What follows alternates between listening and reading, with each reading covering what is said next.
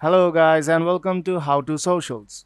In this video I am going to show you how to fix your account when it has been disabled for violating terms on Instagram. So let's start. When your account has been disabled for violating terms, you will not be able to log into your account. Now to fix this problem, I have dropped a link in the description. So enter that link.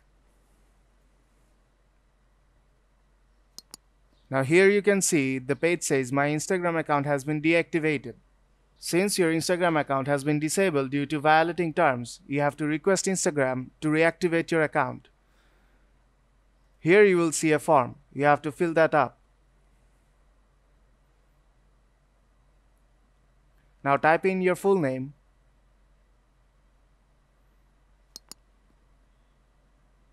your username, all in small letters,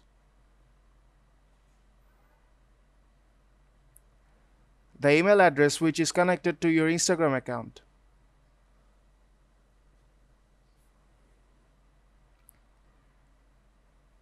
your phone number,